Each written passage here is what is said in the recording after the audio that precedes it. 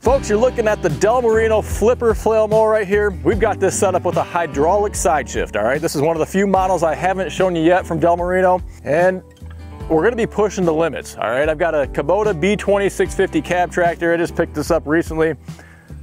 I love air conditioning, what can I say? I like not sneezing too, okay? And I like the heat, so I got this to well, do some mowing with. And I normally, if you're gonna ask me, say I had a B20 650, I'd recommend the 62 inch or the 5-foot version of this, not the 6-foot version, but we're gonna push the limits in a video here and show you if it can get the job done or not.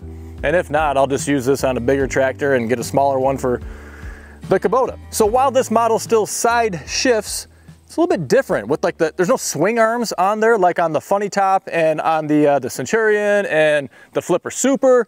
This one just kind of has this stationary frame and then a rod with a cylinder where it just smoothly slides back and forth. And this is one of the most popular models that Morino sells in general. Not that Good Works Tractors sells, but in general, Morino does. So the Funny Top is gonna be a lot cheaper than this one, all right?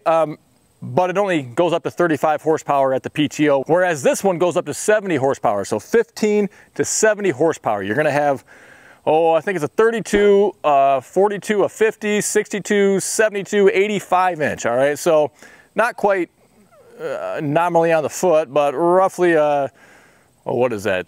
Something like a 3.5 foot, a 4 foot, 5 foot, 6 foot, and 7 foot, right around there. These are all gonna be in centimeters and then, converted to inches. And so it doesn't line up with our imperial system right on the dot. Now these come from Italy, all right? They're kind of a flail mower hotbed for one reason or another, and I kind of think, at least in the story I've made up in my own head, is there was probably this family of folks that made flail mowers, and they probably all got in a big fight and went their own separate ways, and then made a bunch of different flail mower companies to compete against each other. That's what I'm sticking with anyways. But the cool thing about this flail mower, and I haven't done it yet, is you can actually mount this on the front of a tractor as well, with some stipulations, okay? You can move some of the frame and the bracketry over to the front. You gotta have a front 3-point hitch on your tractor. You have to have a front PTO to be able to connect it and power it and all that. So there's still some other requirements that are gonna limit most of us from being able to use it on the front, but that's kind of a unique thing about the Flipper. Similar to the other flail mowers that are out there, this is gonna be a belt drive system. You have 3 belts over here. There's no slip clutch. There's no shear bolts. The belts are your driveline protection. There's gonna be a belt tensioner. That's how you make sure that they're not gonna burn up or slip too much. You just have to set that correctly in order to do so. You still have a built-in parking stand up here. You're gonna have 2 ways to control your cut of height adjustment. The first one was with a top link. Seems kind of weird, but if you extend the top link out, it's gonna kind of cock the whole thing back this way, and it raises that height of cut. If you shorten it, it kind of lowers the whole thing back down on the ground and shortens the height of cut. The other way is with the roller, and we actually have to adjust this before we start mowing. It's, in my opinion anyways, we're in the low setting right now, and if these 2 bolts are holding this roller in place. So I'm gonna leave this bolt here, I'm gonna move this top bolt over here. So I'm gonna kind of rotate it this way, and that's gonna put the roller down further and then raise our base cut height a little bit higher. Since I'm gonna use this for trails and some lawn areas, I want it to not be super short, and so I'm gonna raise this up and probably get it to around, about the 3-inch mark is kind of what I'm aiming for. We're proud to be sponsored by RimGuard Solutions, a liquid ballast weight. It goes right inside your tires, completely hidden.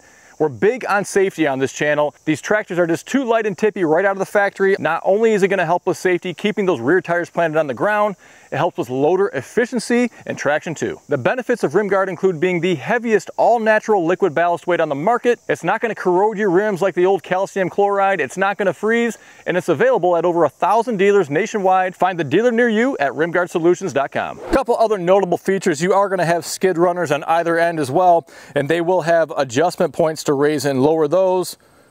You're gonna have zerks where you need them for greasing. You can kind of see this top rail here. It's got a zerk on the back side. You can grease that up too. But beyond that, you do again have the option to have a manual or a hydraulic side shift, all right? So manual means you don't have to have any remotes on your tractor to plug it into and operate it. If you are gonna have the hydraulic side shift, then you need to have a hydraulic remote available on your tractor to hook it up to. We have no front end loader on this tractor. And so what we did is we utilized where the loader plugs are at right now.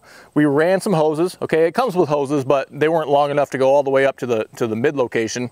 So we got some hose extensions, had those made up and plugged in there, and we used the loader joystick to shift this thing in and out. Now, one of the big decisions you need to make when you buy a flail mower is, do you get Y blades or do you get hammer blades? And so I've done a video about those differences. We showed different mowing conditions and everything else. Recently, this summer, we actually did a video mowing a section of my lawn with hammer blades. Traditionally, you'll hear folks say that Y blades are meant for grasses and light weeds, kind of like what we're standing in now.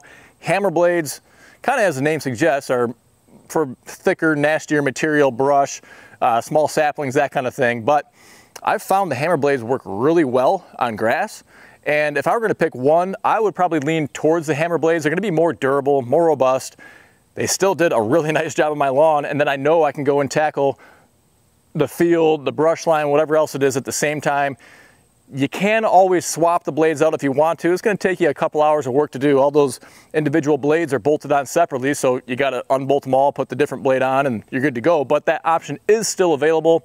Same thing, if you break one off, you don't have to replace a whole bunch of them. You just have to replace one individual blade. So that's the nice thing about it. So the versatility of the type of material, or the materials that you can cut with a flail mower, is one of the reasons why they're so popular. But also their compact nature, all right? So whether you're storing this in a shed or a barn or your garage, it takes up less storage space compared to a brush hog. It would probably hang out, maybe 3 times the length by the time you have that tail wheel out here. Same thing for maneuverability. If you're in tight spaces, if you're in the woods, just cramped quarters, well, you're a lot shorter overall, so you can turn a lot easier. If you're trailering equipment, right? Maybe you're going to your farm up north or wherever the heck it is.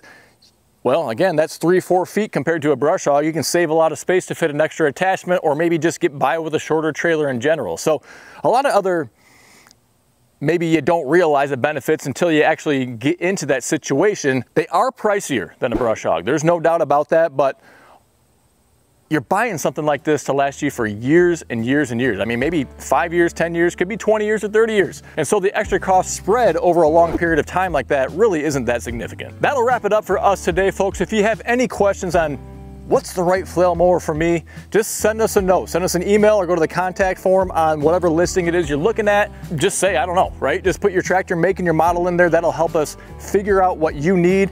If you can let us know if you have hydraulics on your tractor to operate it, or if you don't, or if you're gonna get some, or whatever that situation is, that'll help determine what direction we go in as well. But whether you're looking for a flail mower or anything else with a 3-point, or if you have a front end loader and you want something for your front end loader like forks, a grapple, a snow pusher, you name it, you can get it from goodworkstractors.com. We sell and ship all over the country every day of the week. I want to thank you for taking time out of your day to stop by, and until next time, stay safe. We'll see you soon.